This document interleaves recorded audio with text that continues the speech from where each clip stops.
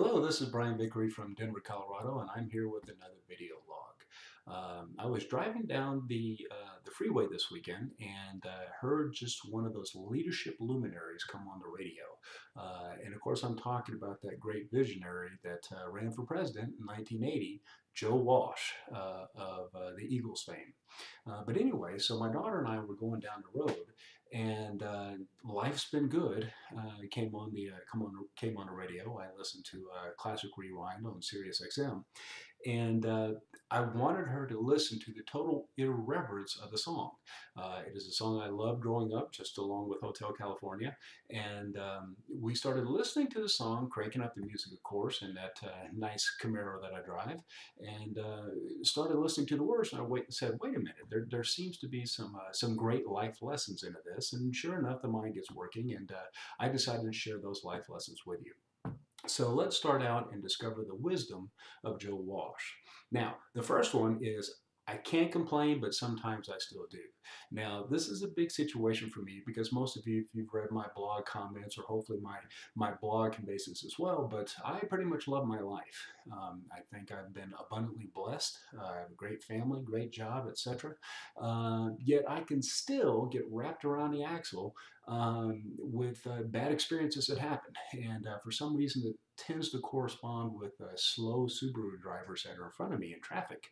But it makes me lose sight of just the wonderful blessings that I do have in my life.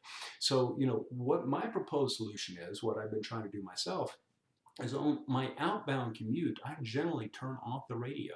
I actually want to be able to reflect upon my life and all the good things that I have, and it kind of lets me get that nice quiet spot so I can, continue to remind myself that in general I have it very good.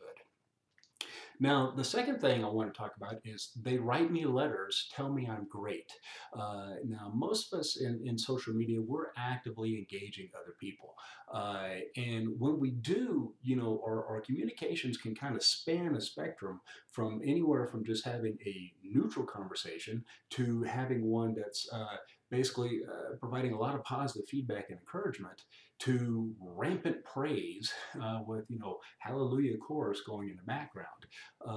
And there's actually studies that have been shown that people will see these interactions with other people and feel depressed because they feel like their own life must be terrible in comparison to what they're reading of these great people with the dialogue that's going back and forth there. So my thing there is my proposed solution there is to actually be willing to delve a little bit deeper into these relationships that we're developing in social media, and to tell you the truth, not to just limit it to social media. We have people in real life that could use some of that praise as well. So let's not just leave our good sentiment for what we use with a keyboard, but our friends that we see, the people we talk to on the phone, and definitely the people that we that are under the same roof with us, we need to reserve some of those positive words for them as well. The next thing is it's tough to handle this fortune and fame. Everybody's so different. I haven't changed. Now, from a work standpoint, if we do everything right, we're probably going to have some measure of success. Now, as we get success, then temptations will arise for us to spend either more time or perhaps more financial resources to perhaps grow that success. Now, my proposed solution is we still need to remain mindful of the fundamentals that got us there, that where we tasted that initial success. So if you're tempted to invest more time, I recommend investing that time in basically mentoring your employees. Okay, you need to be able to teach them how to fish. A lot of times when we scale, one of the big obstacles we have if we have success is how do we scale ourselves? And so I think one way that we do that is by teaching other people to do what we do so that as we have future and bigger success, we can scale and it'll still be around what our core values are. Now, if the temptations are financial, then I'll just say this. There's a great quote I like that goes, "A wise man has many counselors." And so when it comes to if you're looking at investing even more financially, I invite you, I encourage you to find more counselors, people that you admire, respect for their own values and their own way of leading their lives and running their companies. Um, and you may still discover that these people, after all these people provided you counsel, that it's still something you want to go for. And if it's a situation where you decided, you know what, I'm going to go for it, and I know that it may kind of over leverage me or require just additional commitment than what I'm doing right now. Uh, that's fine. Just make sure that it is a calculated risk where you've actually looked at all the variables that go into it and have a well-defined investment threshold. Know what your costs are if at all possible, and definitely define what is your measure of both success and failure. And then try to adhere to that as you go through so you don't do the expression throwing good money after bad. Now, the fourth thing is I keep on going, guess I'll never know why.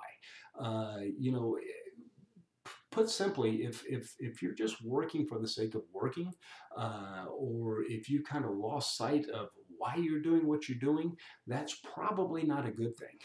So my proposed solution is never lose sight of your core values and a strategy to accomplish goals consistent with those values. So working for the sake of work is not a strategy. And really, I'll take it a step further and say working for the sake of a paycheck is also not the best strategy. Now, I know that we all have roofs over our heads and perhaps college expenses for kids or whatever that may be, and we need to work. We need to have money, that financial capability. But if you can find that which you love to do, then one, it's not so much work, and it definitely makes life a whole lot more bearable and downright happy in some cases. If you can find that which you enjoy doing, and then what you have to do is kind of limit and adapt your lifestyle accordingly so you can continue doing what you enjoy doing. Now, of course, the last point is life's been good to me so far. Now, I never want to lose sight of this tidbit of wisdom. It's the primary basis for this song.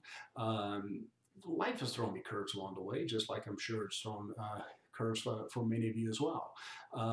So yes, I've definitely had my share of curves, and did everything go my way and according to plan? Absolutely not.